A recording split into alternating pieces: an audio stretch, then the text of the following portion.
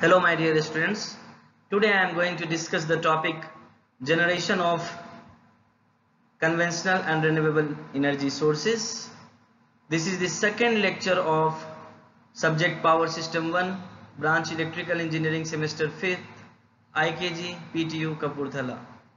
So in this topic we are discussing the generation of conventional and renewable energy sources. Conventional means also you can say it's a non-renewable energy sources, and renewable means you can also say it's a non-conventional energy sources. So first we discuss broadly classify the energy sources.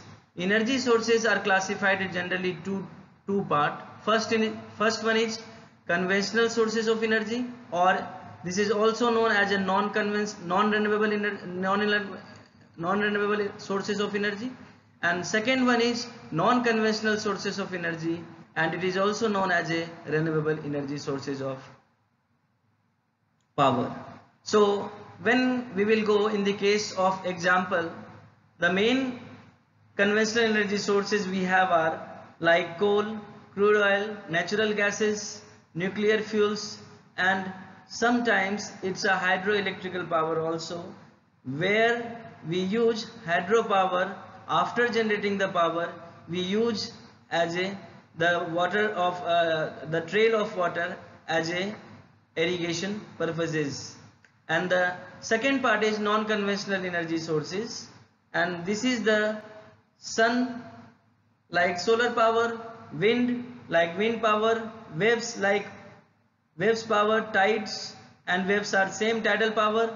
One power is also available in sea like ocean thermal energy conservation OTEC, energy from earth core like geothermal energy, and hydroelectric power in different places of the countries like northeast as well as Himachal and different rivers located in India. So for the covering of this topic we have some reference book. So the main book is written by Renewable Energy Sources by Professor G.D. Roy, Generation of Electrical Power by Professor B.R. Gupta, and you can also refer the book Power System Engineering by Professor J.S. Dhillon, I.J. Nagraj Kothari and D.P. Kothari sir. Power Systems by C.L. Badwa also. One book also available, reference book is Power System by writer Professor M.L. Soni Gupta sir and Bhatnagar sir. So we will go further for this topic. We go on our second slide.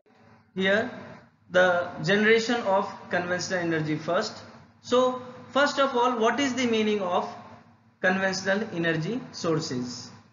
The conventional energy sources define when we cannot reuse a sources of energy after using it once, we call them conventional sources of energy. These includes coal, crude oil, natural gases and nuclear energy.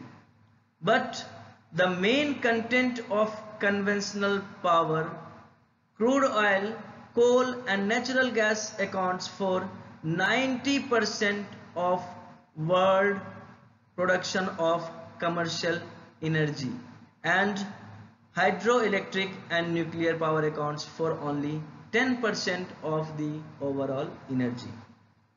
In India, 70% commercial power generated by coal-based thermal power plant. We know that various NTPC National Thermal Power Corporation Limited sites are located in different places across the country, and it's contribute the 70% of commercial power generated by coal-based thermal power plant. Thermal power plant also we use a gas power plant in NTPC, and we also use a thermal hydro coordination.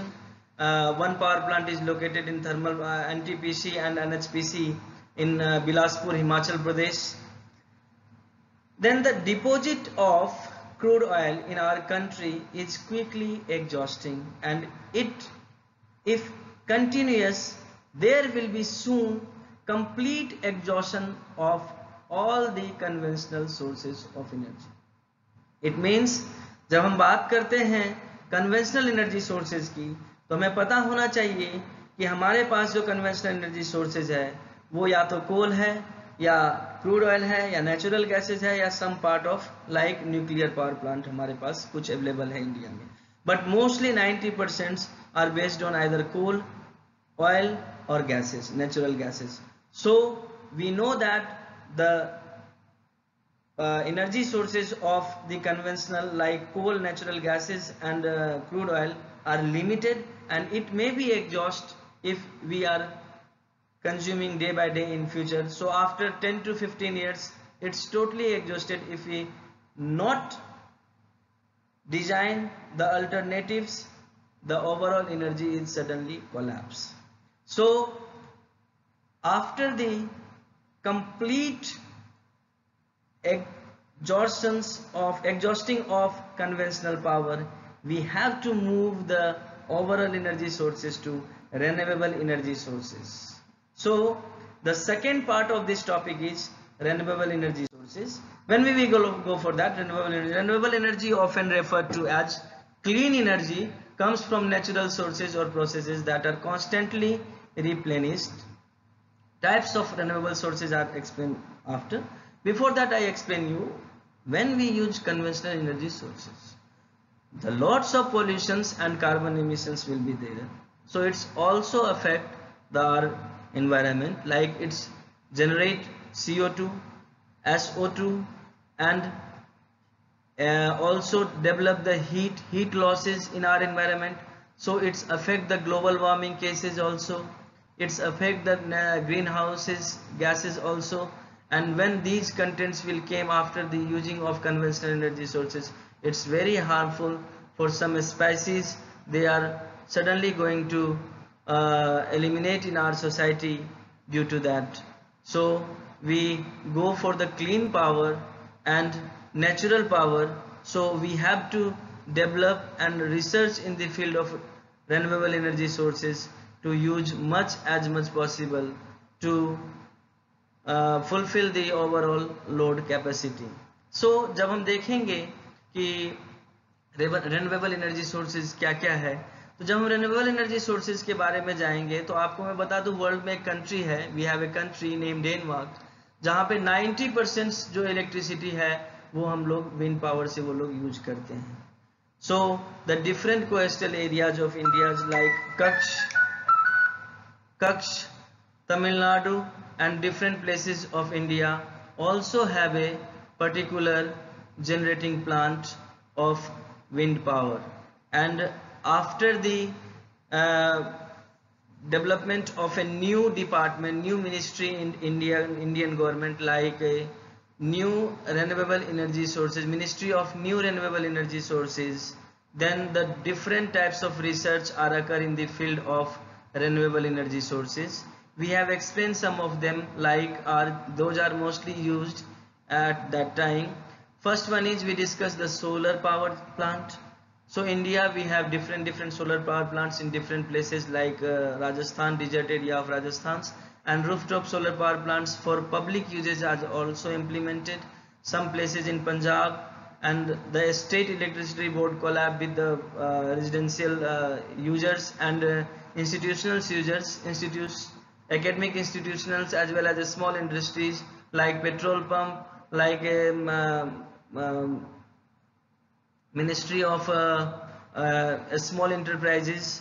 They also develop some solar power plant in their industrial rooftop and generate the electricity by solar power. Then the second is wind power. When you will go the different places of coastal area like Tamil Nadu, Kerala, Andhra and Gujarat, you can see that different wind power stations are available. And in Jaisalmer also, in desert areas of Rajasthan also having some wind power plant. Next one is biomass. Biomass, where we use the dung of animal dung to develop the gases for cooking purposes. And this is the hydrogen fuels. Hydrogen fuels also used right now, but it's limited right now. Next is geothermal. Then the main thing is that in your mind, where you use the geothermal power plants. When you are going to hilly areas like Himachal and Jammu and Kashmir and different places of south and northeast, we have a particular hot water springs are available, and we know that the temperature of water required to generate the steam is nearby 100 degrees Celsius, then the steam will generate it. We using superheated steam in our thermal power plant. So the equation is ms delta T, where delta T is the rate of change of temperature. So we require less heat of amount to generate the steam by using these waters available by geothermal pondage, because the level of temperature is near about 60 to 70 degrees Celsius. So it's less amount of rate of change of temperature required to generate the steam by using these waters. And the next is ocean. Ocean having generally three powers. First one is tidal. We know that due to the magnetic field affected in the when the full moon and no moon, the tide will available, high tide will available. So during that high tide we have a different mechanism to generate the electricity by using a different types of turbines. And this is the wave power. Wave power means a continuous wave in ocean. So we can also use a electricity by using these wave powers. And the main use of tidal power plant is when you will go for the tidal power plant, the application of tidal power plant, we use a small head hydropower plant, mini hydropower plant in coastal area. When high tide will came, the water came from the ocean will enter into the dam, and after it will release by using a penstock, and where we connect the hydro turbines to generate the electricity. And the last one is, this is called the thermal. Thermal means we having a ocean thermal energy conversion. We have a, when you will go 1 kilometer depth in the steam, the 4 degree temperature will be rise.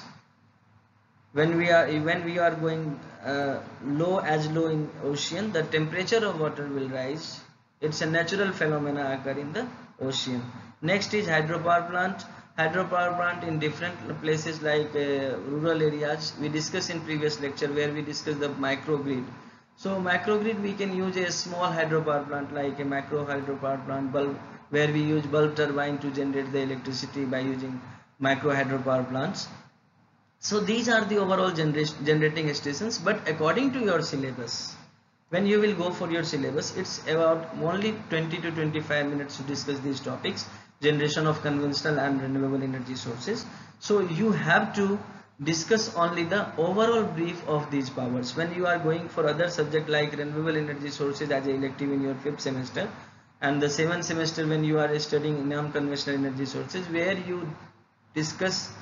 we discuss the details about the solar energy, how it will work, these advantages and disadvantages. But in this syllabus of power system 1, it's a small part. So you can just discuss the types of renewable energy sources as well as conventional energy sources and their applications, advantages and disadvantages only. No need to discuss more than that in this particular subjects.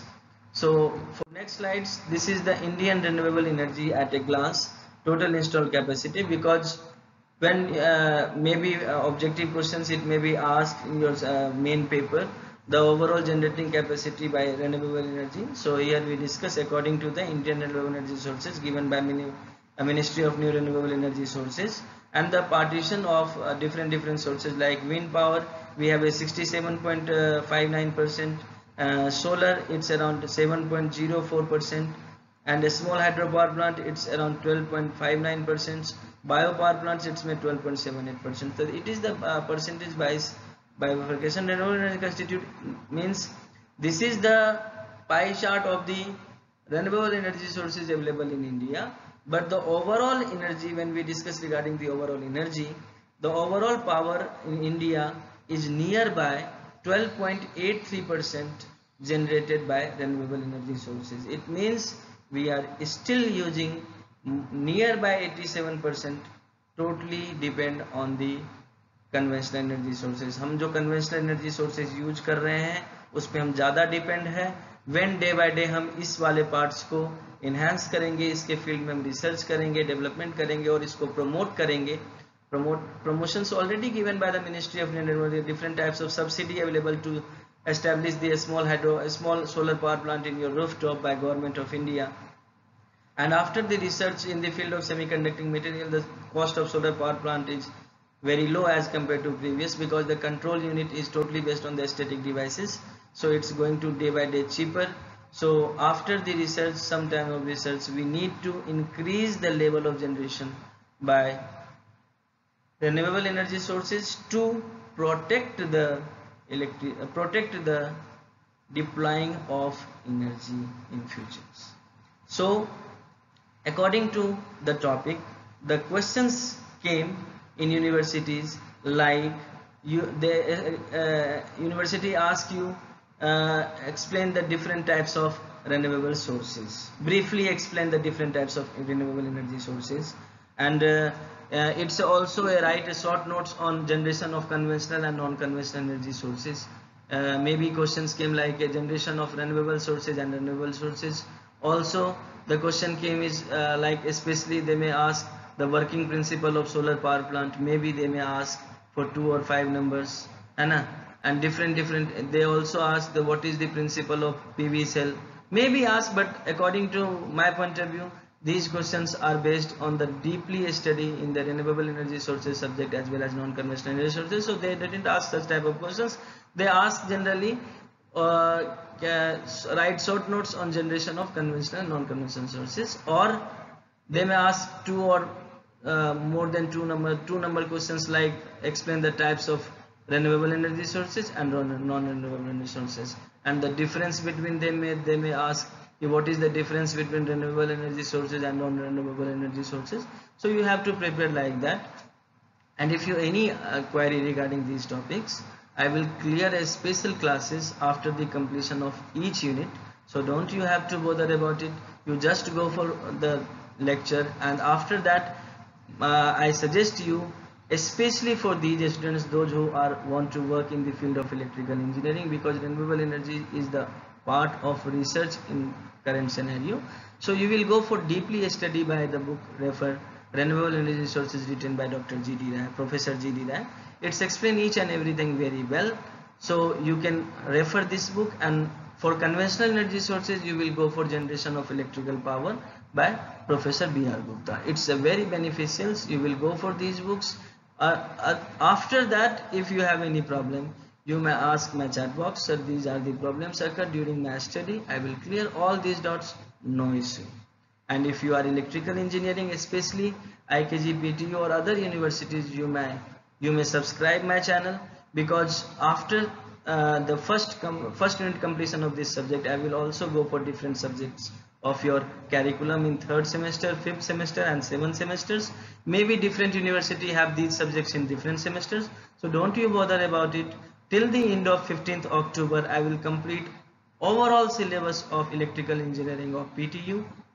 Then before commencement of your examinations or maybe Diwali, I will cover all the syllabus of all the universities in electrical engineering, because we have a 3 to 4 members also, my colleague, my juniors, my seniors.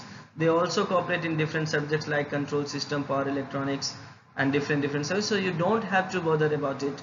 I will clear all the topics point by point. Your syllabus cover a topic by topic in a one channel. This channel is complete engineering solutions by me. So don't you bother, you purchase my channel, make some likes if you like my lectures, also give some feedback how to improve the lectures. When I discuss the numerical subjects like control systems and circuit analysis, I will give you thorough on PenTab. So it's a numerical based topic, so I use PenTab to record my lecture. So don't you worry, you have to go to expend 15 to 20 minutes per topic. It's not a long time. When you have free time, you can read it or see it carefully. Thank you.